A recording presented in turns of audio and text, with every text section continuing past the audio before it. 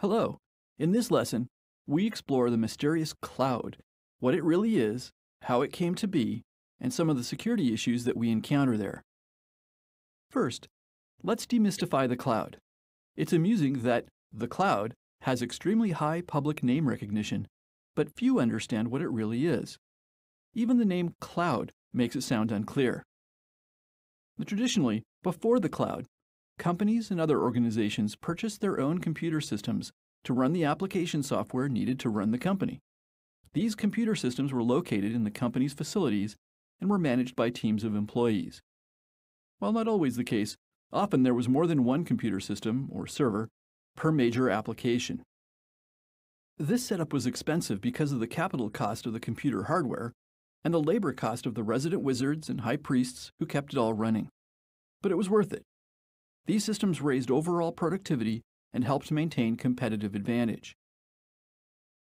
Not long ago, someone noticed that of all their computer systems, only a few were relatively busy at any given moment in time.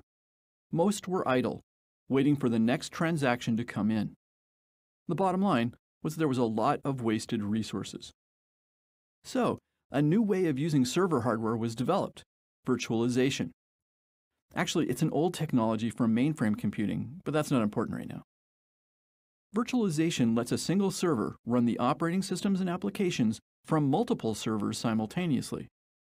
This way, the workloads are consolidated onto fewer servers, increasing their utilization and saving money. It wasn't long until most data centers were transformed from rows of computer hardware dedicated to specific applications into a collection or pool of general hardware resources running virtualized applications. It was just the smart thing to do. Now along come some clever entrepreneurs who build enormous data centers filled with generalized computer hardware and offer to rent out portions of this infrastructure so that their customers can run their virtualized applications there instead of on their own hardware. And with that, the cloud is born. This type of cloud computing is called Infrastructure as a Service, or IaaS. There are other types of clouds out there as well. For example, some cloud providers offer up not the infrastructure to run applications, but the complete application environment themselves. This is known as Software as a Service, or SaaS. Either way, moving the cost of having applications run on expensive, company-owned hardware capital assets to a model where the cost is a recurring operating cost is very attractive to most organizations. It's the best thing to happen to accountants since the invention of the spreadsheet. Now, let's look at what this means to security. When applications are hosted in a company's own data center, the security picture is straightforward. You put the appropriate security technology at the right locations to address the specific security concerns. Providing security for the cloud, however, is not so clear. You could say it's a bit cloudy. The cloud infrastructure provided by infrastructure as a service vendors is protected in various ways. From an availability point of view, the infrastructure is designed by the vendor to be highly available, and it follows that the infrastructure's uptime is the responsibility of the vendor. From a security point of view, the vendor is only responsible for securing the infrastructure it provides. As a customer, when you install one or more virtualized applications in the vendor's cloud infrastructure, you become responsible for securing the access, the network traffic, and the data for the applications. Now, most vendors supply some form of security tools so that various parts of the customer's cloud application environment can be secured. But these tools can pose a few problems. First, these tools tend to provide only a few basic security functions, and they are the same tools that the vendor uses to secure the underlying infrastructure. If an attacker were to bypass these tools at the infrastructure layer, they would likely be able to bypass them at the customer's application level as well.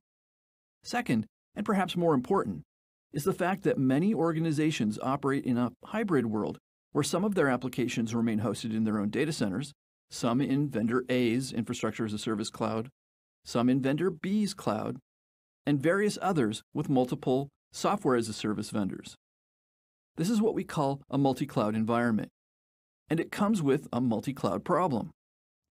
Multiple, independent, uncoordinated security solutions, a problem where the complexity can scale geometrically with the number of cloud vendors involved. Now, highly trained security staff are scarce to start with. Add to that a burden to integrate and operate multiple non-integrated security environments simultaneously. It can be a real problem. Now at Fortinet, we have security solutions such as FortiGate, FortiMail, FortiWeb, FortiSandbox, and others that are not only at home in a company's data center, but provide the same security in the same consistent way and optimized for all the leading infrastructure as a service cloud providers, such as Amazon's AWS, Microsoft Azure, Google Cloud, VMware, Cisco ACI, Oracle Cloud, and IBM. So to wrap up, we've shown the fundamentals of how the cloud came to be, how cloud environments are secured, and described Fortinet's cloud security strategy, which scales from simple cloud-only environments to complex multi-cloud environments. And hopefully, we've demystified the cloud for you. Thank you for your time, and please remember to take the quiz that follows this lesson.